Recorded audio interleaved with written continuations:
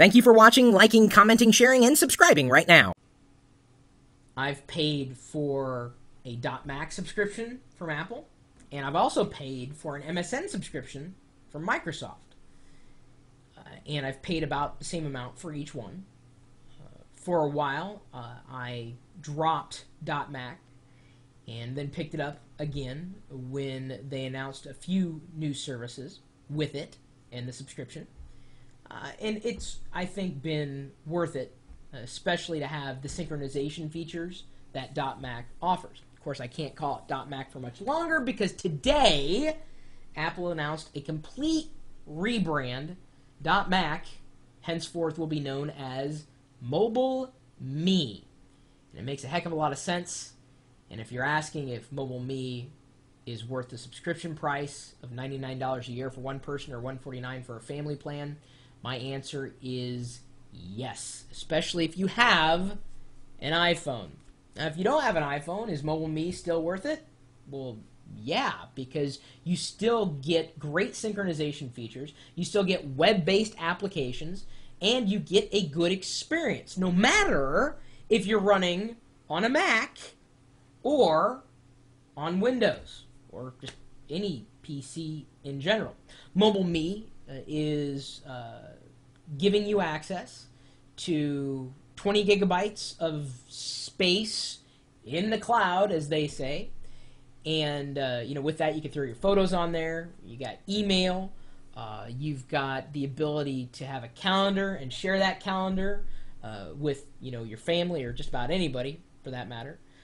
You have the ability to use either Apple's programs like Mail app or iCal, or even Microsoft Outlook to access your account.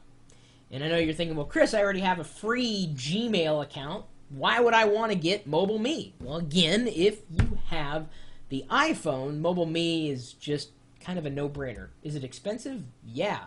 But here's my situation. I'm already paying, I'd say roughly about the same amount for an Exchange account where I can get my email hosted, my calendars hosted, etc., and then I can share it with my wife, Ponzi. So I'm already paying for email. And you may be too. And if you're not, hey, great. If you're fine with getting away with those free services, great. MobileMe is not for you.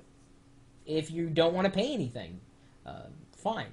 But before you pass judgment, I suggest watching the tour, stepping through the tour, which right now is at apple.com/MobileMe. And right up front right now it says push email, push contacts, and push calendar. Again, the whole idea is that it's going to enable you to have the same data everywhere, on your phone, on your laptop or notebook computer, and on your desktop.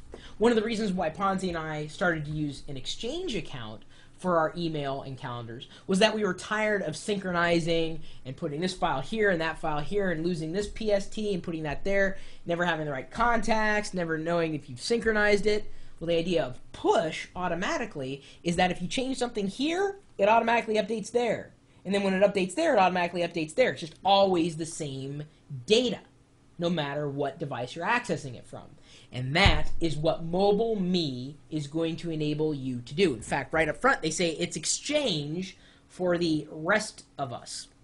Now, up front, I don't know if MobileMe and the features that it's going to do, the push email, push contacts, push calendar, I don't know if I'm going to be able to do the email portion of it because they haven't mentioned anything about custom domains. I have a domain, lockergnome.com. My email address is chris@pirillo.com.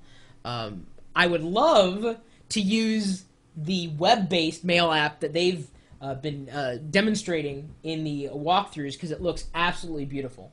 The photo app, the web-based photo app in MobileMe looks absolutely beautiful.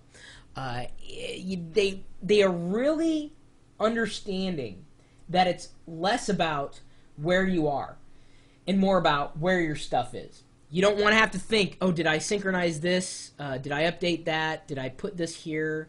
Right now, and I likely will use this indefinitely, I'm using Plaxo, which was an application that, or I guess a web service that was recently acquired by Comcast. I use that to synchronize my desktop with my Google Calendar, and then from there I can access it on devices like my iPhone or really anywhere. It's going to be really interesting to see how many Windows users or even Linux users, PC people, pick up and subscribe to MobileMe, because there are a lot of Windows users who have an iPhone, right? And do they want to have access to photo storage? And have access to a nice web-based calendar, no matter their operating system? Do they have an email address? You probably already have an email address. That's probably not as big a deal for someone like you. It's more of a big a deal for someone who doesn't have something like that, or certainly doesn't have an easy way of managing it. I'm really curious to know how they're going to support, if they are going to support any kind of custom domains with email.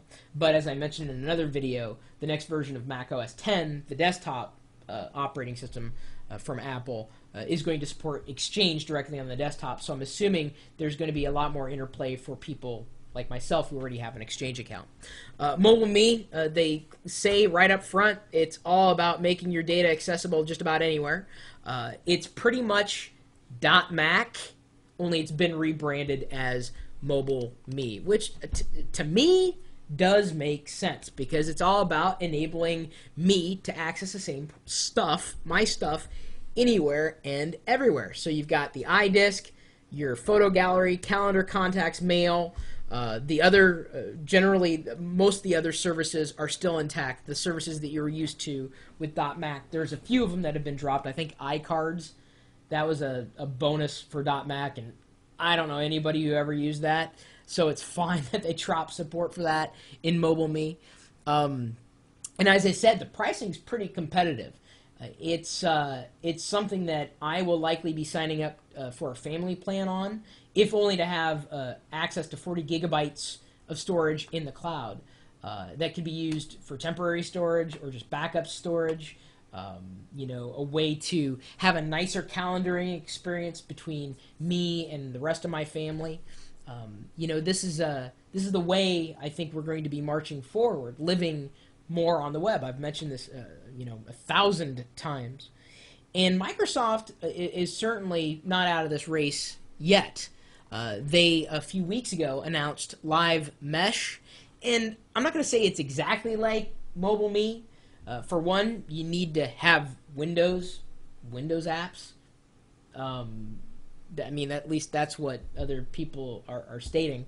Because I haven't used it. I don't have access to it. They've just got a tech preview at this point in time. But with it, you can keep your devices in sync. You can have shared folders. A live desktop. The idea is, again, to make your life and the data in your life decentralized.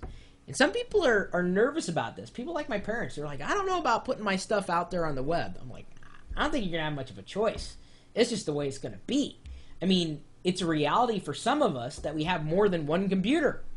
And maybe we have more than 2 computers in our house. That's my life. And I've got 3 computers, if you will. I've got an iPhone, I've got a notebook computer, and I got my desktop. Not to mention a zillion other computers around the house. PCs, Macs, doesn't matter to me. It's a computer. So I want to get to my data no matter where I'm at. And MobileMe is a step in the right direction. If you don't want to pay the money, no one's forcing you to do it.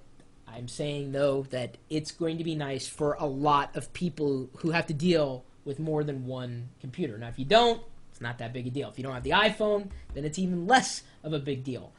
But if you have more than one device, MobileMe will be nice. It'll be interesting to see if Microsoft kind of ups the ante and makes the Live Mesh more compatible with devices that aren't Windows-centric. Because Apple kind of said, hey, we'll work anywhere. Gotta hand that to Apple there. That's kind of nice to see and hear. So anyway, MobileMe. I'm certainly going to be continuing my .Mac subscription. Can't call it that anymore. It's called MobileMe. Anyway, what are your thoughts? Have you had it before? Have you subscribed to MSN before? Are you using Live Mesh? What do you think? Is it good? Is it something you'd recommend for others? And by others, I mean like regular people, not just other geeks. That's kind of the end game for all this. It's not about what you and I think. It's what the people who don't know much about what you and I know, what they think.